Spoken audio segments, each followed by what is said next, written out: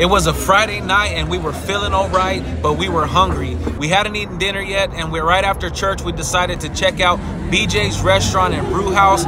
It was late, but it was not as packed as normal. So we sat down, we got some appetizers, some tri-tip sliders and mozzarella sticks. They were really, really good. My wife ordered a chicken club, my son a bacon cheeseburger. We ordered a family pizza. My daughter got a chicken sandwich, and I got a bison burger with green chili on it. As I said, the food was really, really good. I had to try my wife's sandwich as well. All in all, BJ's Restaurant was a 10 out of 10. Great, great experience. Now here you go.